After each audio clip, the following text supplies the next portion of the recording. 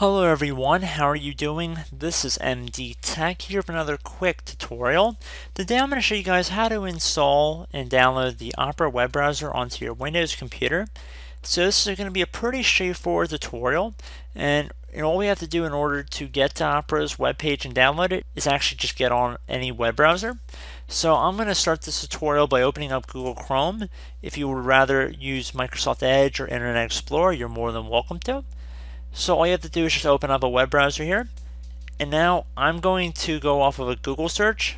Doesn't really matter what you go off of, but I'm going to go up to the URL bar, type in google.com, and then I'm going to hit enter.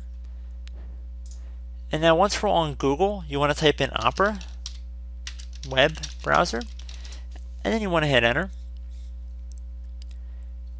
The best match that comes up, or one of the best matches, should say Opera browser, download free. At least at the time of this recording.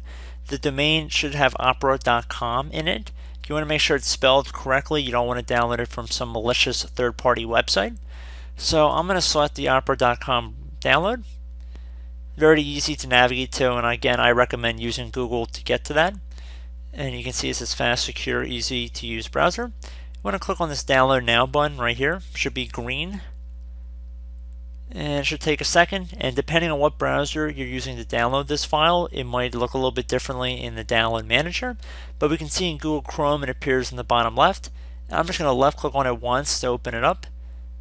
And I'm going to also at the same time close out of my web browser. It's no longer necessary. So it's going to say Opera do more. By clicking accept and install, you're agreeing to Opera's terms of service.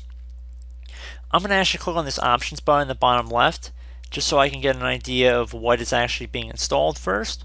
Make sure the language is correct, who it's being installed for, whether it's being used for all users, just a current user, or perhaps you're just putting it on a USB, and what path you're using to install it at. It's pretty convenient. It's going to say make Opera the default browser, which you can deselect if you chose to do so. You can share usage data to help improve Opera. You can deselect that as well, and as well as import bookmarks and other data from the default browser that's probably already installed on your computer. So at this point, I'm going to left click on accept and install. This will take a moment to run, and you probably will have to accept the user account control window. You want to make sure it's a verified publisher, Opera Software AS, and you want to select yes to accept.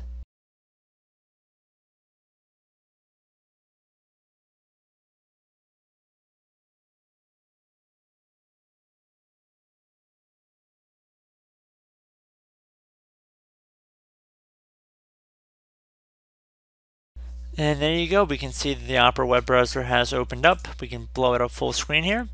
So there you go guys, Opera web browser has been installed on this computer successfully. If I close out of it, you can see we have a taskbar icon down here as well as one on the desktop. Easy access to get into the Opera web browser. So I hope this brief tutorial was able to help you guys out. And as always, thank you for watching, and I will catch you in the next tutorial. Goodbye.